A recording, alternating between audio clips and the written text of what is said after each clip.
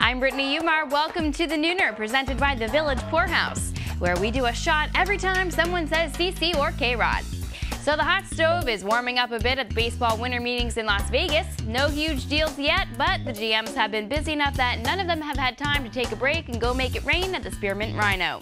According to the New York media, CC Sabathia is afraid of the New York media.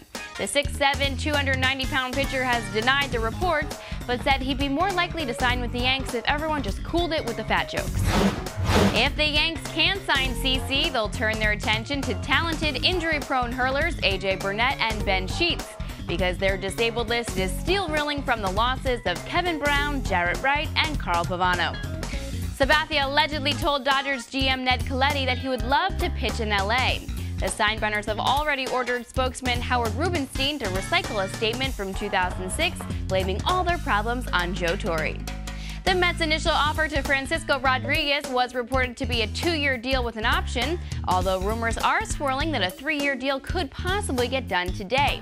Rumors have also stated that the Mets may sweeten any offer with valuable bonuses, such as extra Mets playoff tickets, always useful, a gift certificate to Duffy's Sports Grill in Port St. Lucie, and Citigroup stock. Some Jets players have admitted that talk of a Jets-Giants Super Bowl back in the heyday when they were 8-3 may have gotten in their heads and contributed to their current 2-game slide. The Jets also blame the media for the team's shitty secondary. The Giants admitted clinching the NFC East Championship Sunday evening after losing their game earlier was weird. No party hats, Eli Manning said. There was also no team party at any New York City club for some strange reason. The Nets are 11-8, and leader Vince Carter has passed the praise to new point guard Devin Harris, who leads the team in scoring. NBA analysts say this is the first time Carter has ever passed anything. The short-staffed Knicks are still working on roster relief, as spots may open if Coutinho Mobley retires due to problems with his heart, and Stephon Marbury finally gets bought out due to his lack of one. Candidates to fill the spots are Patrick Ewing Jr., the possibly available in trade Jerry Stackhouse, and Jimmy Chitwood, who may be 87 years old, but his contract does expire in 2010.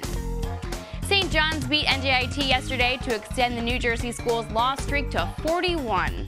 Coach Norm Roberts complimented NJIT, saying his team could learn from their opponents for when they launch their own losing streak as soon as the Big East season starts. All right, we're receiving reports that the Mets may be closing in on a deal with K-Rod. Keep checking SNY.TV for news throughout the day, because we're all wondering, what the hell number is he going to wear?